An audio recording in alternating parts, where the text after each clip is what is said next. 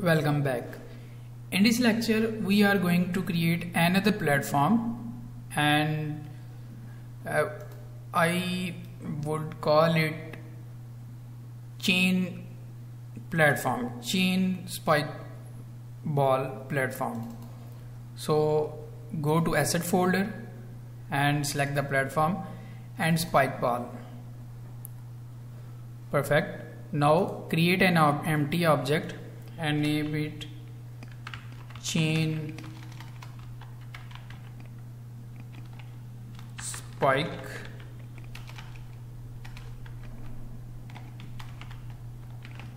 platform. Perfect. Now select it and change into 16. Apply. Also select it and name it 16 and apply. Now drag it and attach, and simply also drag it and attach it. Here you can see, and chain just like this.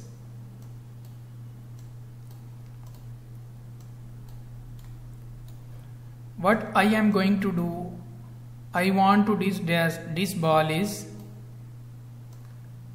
rotating or attach the chain, and ball is pendulum just like this. So for this, what I am going to do, select the spike ball and search for distant joint 2D. Also I want to connect this distant joint to this chain. So for this, as you see the option of distant joint, we have to connect into a rigid body. Which rigid body I want to connect it with? This chain. So select the chain, and this chain is not a rigid body. First of all, search for rigid body 2D, and now select the spike and drag this chain into distant joint just like this.